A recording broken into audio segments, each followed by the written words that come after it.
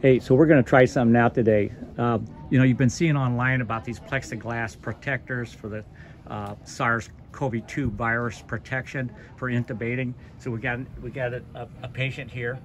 We've got an intubator here. Dr. Sharma is actually a PICU attending who's doing some moonlighting down the ER with us today. And then, so tell us a little bit about the product. So this product was requested a couple days ago by a local pulmonologist, and actually has come out of a local woodworking shop that learned how to do plastics on the fly. So basically the design came from a doctor in Singapore, and this is the current generation that we're going to try today. Okay, so what we were interested though for a neonate, for an infant, whether we would need to request the windows, the arm openings to be adjusted in any way. And so you were here, you said you'd be willing to come show it. So we're back in the corner. This is kind of where we do our intubations right here. So Dr. Simons, she's with us today too. So, all right, so let's go ahead and put this thing up here. And we're doing a video laryngoscope. So we put the equipment inside there. So this is the first time we've ever done this, all right? So I'm seeing the vocal cord right now. Okay.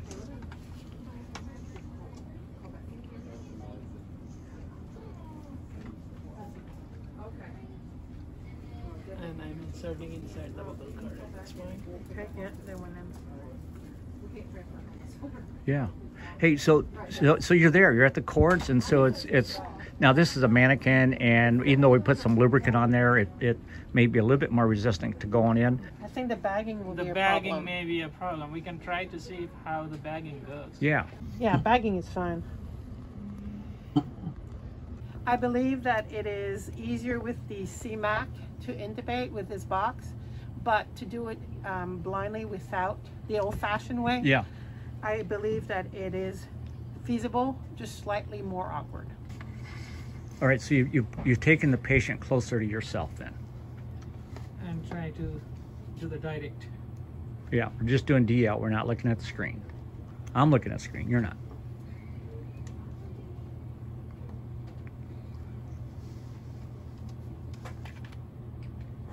See how awkward that is? So how much lower is the question? I think lower where the hair level is. Okay, I want to get an idea where his arms actually are. So Okay. if you'll move that plexiglass.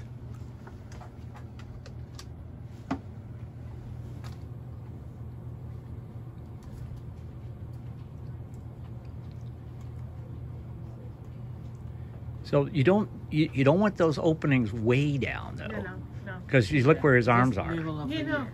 but what I'm saying is that if they're slightly more down, it'll be a bit more comfortable. We can Yeah. adjust to it. Now they're too high up, so you're Yeah. really having a hard Yeah. time manipulating. Right. So we have the adult mannequin now. Yeah, so that baby slides right in very easily. So your arm location. So your arms are resting on the plastic. Yeah. So let's drop the bed Can I down. lower it a little bit? Yeah. Okay. Because like if I were doing chest compressions, I'd probably even do it a little bit lower. Oh, yeah. True. So like, I mean, this is probably fair. Is that okay for you where you are? Yeah, actually that's not bad now. So our problem was that we had the bed too high. I was just thinking for like Yeah. for other Well, members of for the the team, other if they stuff you have to come do in. too. So yeah, so you have to have the bed. So if your bed's too high, am I thinking straight on this? If your bed's too high, then basically that creates more of an angle, downward angle on your arms. I think basically what we want to do is to take this and get it, probably just go like right in between here. Yeah. You agree? Yes. Okay.